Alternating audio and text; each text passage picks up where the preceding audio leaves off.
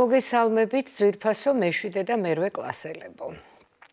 დღეს ძალიან საინტერესო თემაზე ვისაუბრებთ.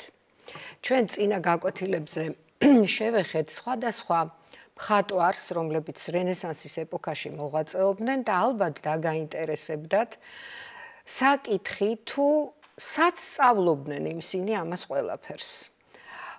სად ითვისებდნენ იმ ცოდნას, სად გამოიმუშავებდნენ იმ უნარებს, რომლითაც მერე აი ამ ყველაფერს ქმნიდნენ.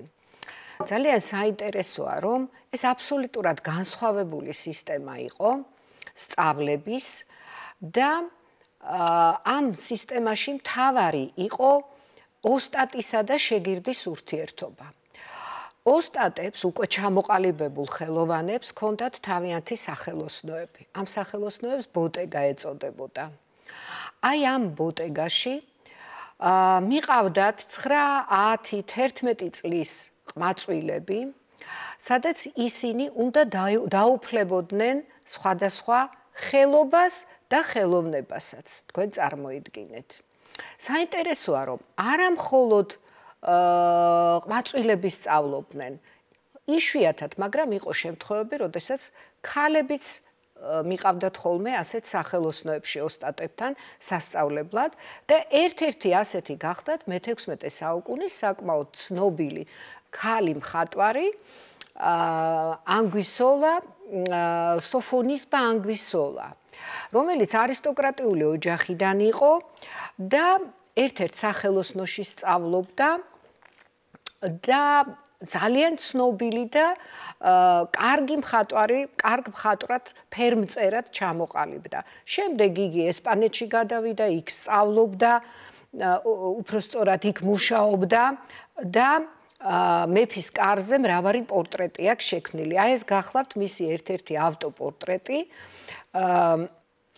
რომელიც იტალიაშია შექმნილი და ეს ცნობილი ქალბატონი ერთ-ერთი პირველი ქალი აღიარებული ქალი მხატვარი გახდათ, რომელიც ბოტეგაში სწავლობდა.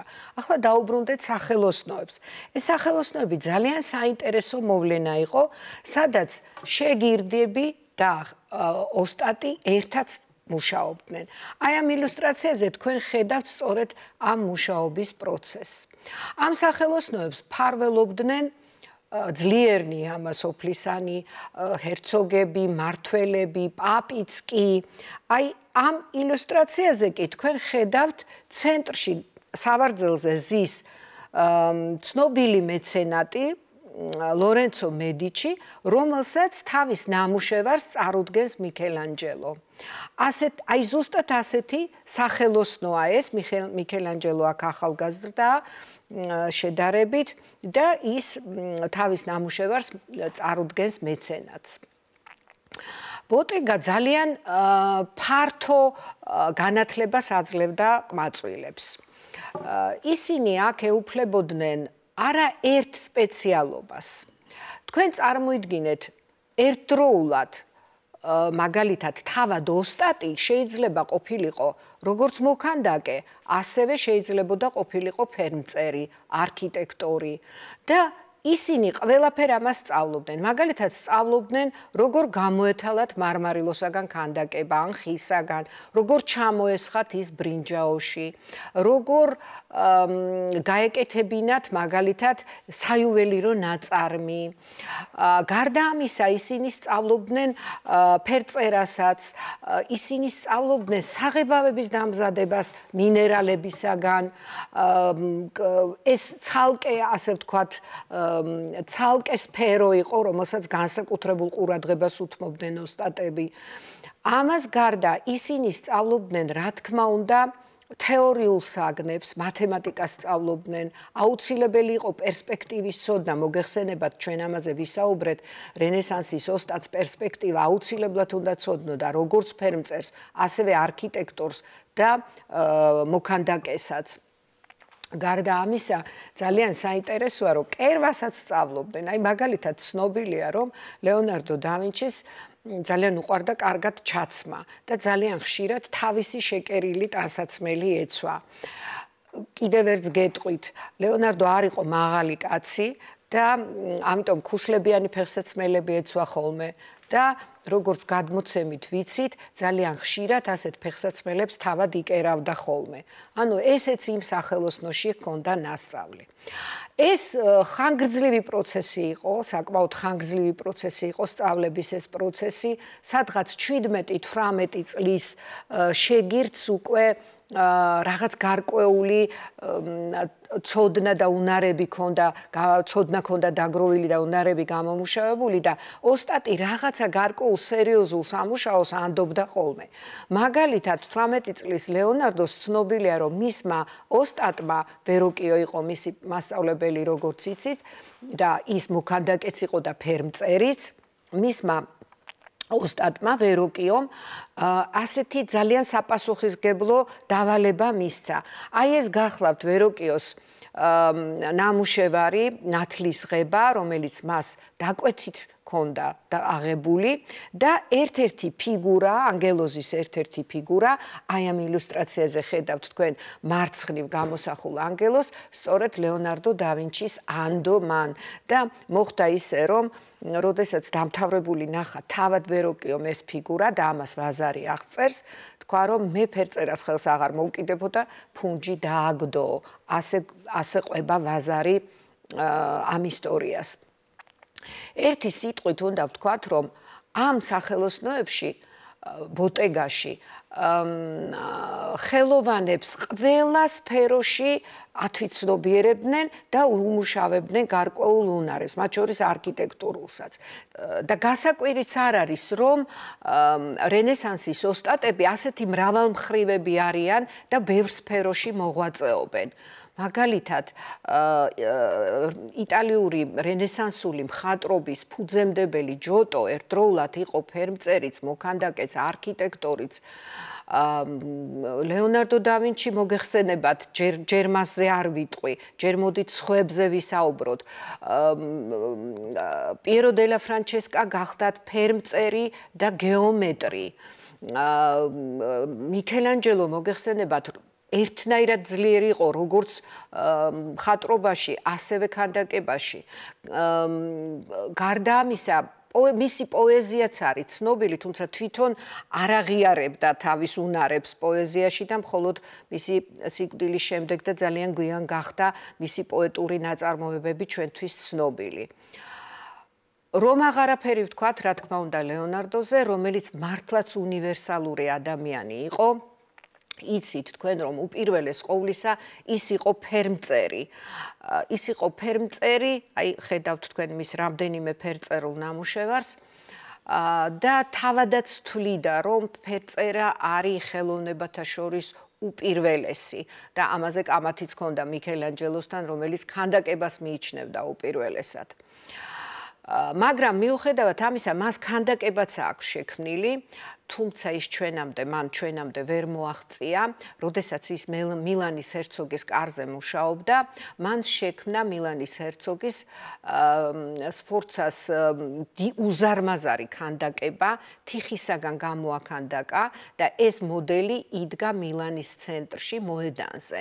შემდეგ მას ის უნდა ჩამოესხა ეს მოდელი, აი ეს გახლავთ ერთ-ერთი ჩანახატი, თავად მიქელანჯელოსი, თუმცა თავად ლეონარდოსი უკაცრავად, თუმცა ჩვენ არ ვიცით როგორი იყო ეს მოდელი.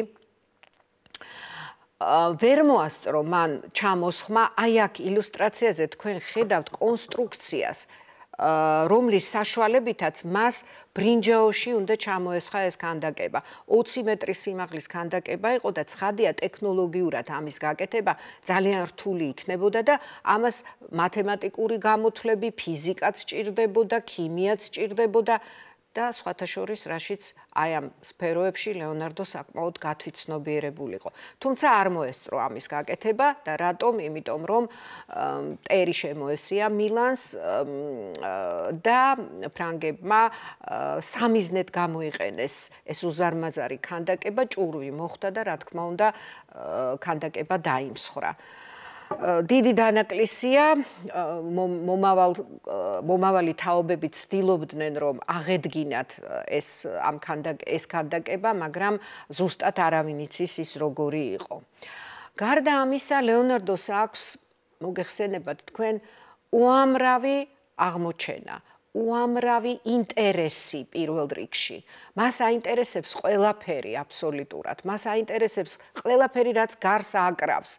გარემო, ადამიანები, მწერები, ფრინველები, ცხოველები, ადამიანის აღნაგობა და ასე შემდეგ. და ბევრი გამოგონება აქვს ისეთი, რომელიც რამდენიმე საუკუნის შემდეგ განხორციელდა. აი მაგალითად ახლა თქვენ ამ მასზე ხედავთ ფრთის კონსტრუქციას თუ შეიძლება ასე ითქვას.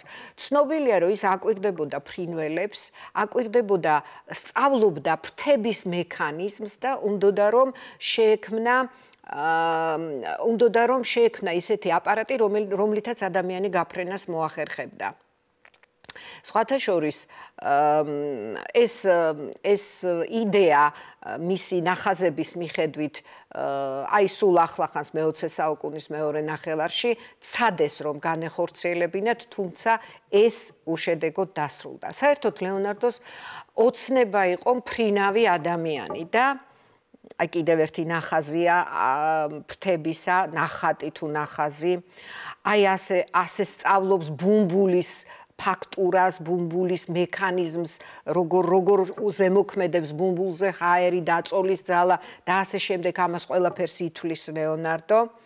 სწავლობს ასევე ადამიანის ანატომიას, იმიტომ რომ როდესაც ხელებზე ეს უნდა დამაგრდეს ეს ფრთები ადამიანის ხელებზე, მას აინტერესებს როგორ იმოქმედებს კუნთი, რომელიც ძვლებზეა მიმაგრებული. ძალიან საინტერესოა, რომ ლეონარდო ანატომიას დეტალურად სწავლობდა, ყიდულობდა გვამებს და ექსგუმაციას ასე ვთქვათ აკეთებდა და სწავლობდა ორგანოებს, ადამიანის აგებულებას, მყესებს და ასე შემდეგ. და მე აი ნახატებში ეს აისახებოდა, ეს არ არის მხატვრული ნიმუშები, ეს არის სუფთა სტუდიები, რომლითაც შეიძლება ანატომია დღესაც ისწავლოს ადამიანმა. როგორც გითხარით, ფრინავი ადამიანი იყო მისი ოცნება. და ერთ-ერთი ასეთი მექანიზმი, აი აქ ზემოთ ხედავთ თქვენ ზედა ილუსტრაციაზე, მექანიზმი გამოიგონა, რომელიც სხვათა შორის ძალიან გავს და პრინციპი იგივეა, რაც არის დღევანდელი ვერტმფრენის პრინციპი. გარდა ამისა, ძალიან საინტერესოა, რომ პარაშუტის იდეაც ეკუთვნის ლეონარდო და ვინჩის. თქვენ ხედავთ აქ მის ჩანახატს, როგორ არის ეს პარაშუტი, როგორია. დღეს როგორც იცით, პარაშუტი მრგვალი ფორმის არის, ხო, ნახევარსფეროა, ან ცოტა წაგრძელებული თანამედროვე პარაშუტები. ეს ხედავთ, რომ არის კონუსის პირამიდისებური კონსტრუქცია და სხვათა შორის დაინტერესდნენ თანამედროვე ადამიანები და 2002 წელს შექმნეს ეს კონსტრუქცია და თქვენ წარმოიდგინეთ სრულად წარმატებით იფრინა ადამიანმა აი ამ პარაშუტის საშუალებით. კიდევ ერთი ძალიან საინტერესო გამოგონება, რომელიც ლეონარდოს ეკუთვნის, ეს გახლავთ ყვინთავის მოწყობილობა. ეს არის ჩანახატები ლეონარდოსი და თქვენ წარმოიდგინეთ, რომ ისეთი დეტალები და აღწერა ახლავს, რა თქმა უნდა, ამას, ისეთი დეტალები აქვს, რომელიც თანამედროვე ყვინთავის აი ამ აღჭურვილობას დღესაც საფუძვლად უდევს. და რა თქმა უნდა, ესეც აღადგინეს აი სულ ახლახანს 2006 წელს და ხედავთ თქვენ როგორ არის აღდგენილი, აი წარმოიდგინეთ, უბრალოდ ეხლა თანამედროვე აკვალანგისტის აღჭურვილობაში დაიხვეწა მასალა, დაიხვეწა ეს თავსაბურის ფორმა, სასუნთქის სისტემა, თორე პრინციპი აღებული არის ლეონარდოს აი ამ ჩანახატებიდან და ჩანაწერებიდან.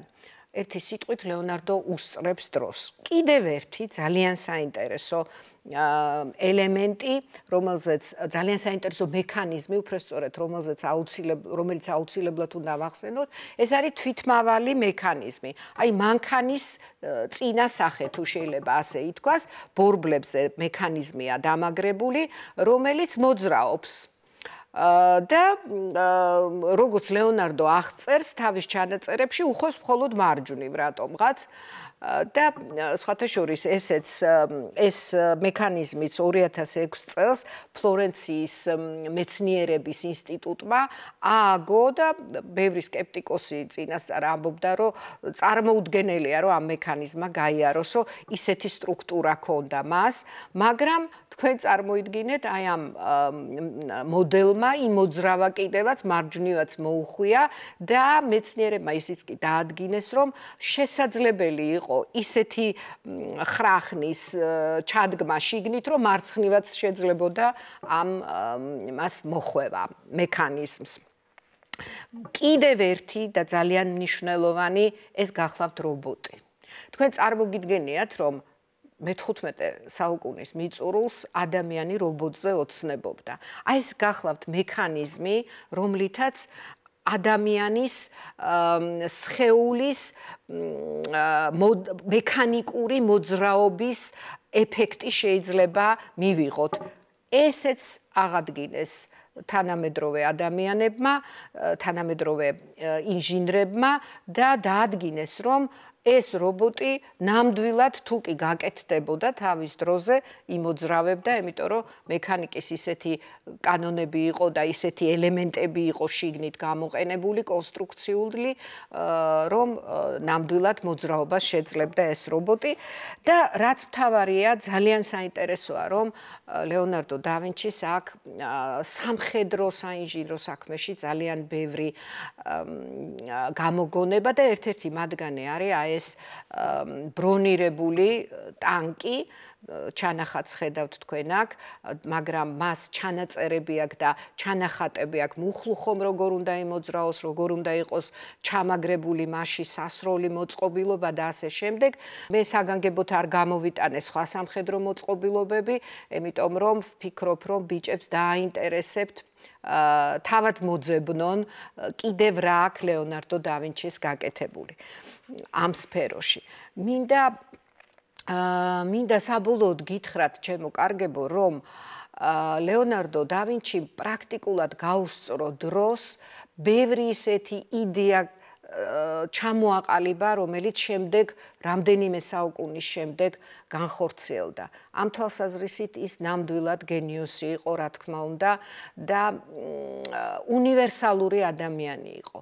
ნამდვილი რენესანსული უნივერსალური ადამიანი, რომელსაც შეეძლო პრაქტიკულად ყველაფერი. ყველა სფეროში, რომელსაც კი ის ხელს მოკიდებდა, ის ახერხებდა ახლის თქმას. იქნებოდა ეს ხელოვნება, ინჟინერია თუ სხვათა შორის მელიორაციაშიც კი. და როდესაც ის მილანის ჰერცოგს საკუთარ თავს წარუდგენდა, თქვენ წარმოიდგინეთ, რომ პირველად დაასახელა სწორედ აი ეს თავისი უნარები, რომ ის არის ინჟინერი, მას შეუძლია სარწყავი სისტემების მოწყობა, მას შეუძლია მექანიზმების გამოგონება, რომ ის არის ინჟინერი, სამხედრო, ფერვერკების მოწყობა და დღესასწაულების მოწყობა შეუძლია და სულ ბოლოს მიაწერა, რომ ხანდაკების გაკეთება და მხატვრობაც შემიძლიაო. ასე რომ მისი უნივერსალიზმი ეს რა თქმა უნდა ტიპიური რენესანსული მოვლენაა და არა მხოლოდ ლეონარდო, არამედ ბევრი რენესანსის პერიოდის ბევრი ოსტატი მრავალ უნარს ფლობდა და ისინიც უნივერსალური შემოქმედები იყვნენ. დღეს ამით დავასრულოთ, მომავალ შეხვედრამდე.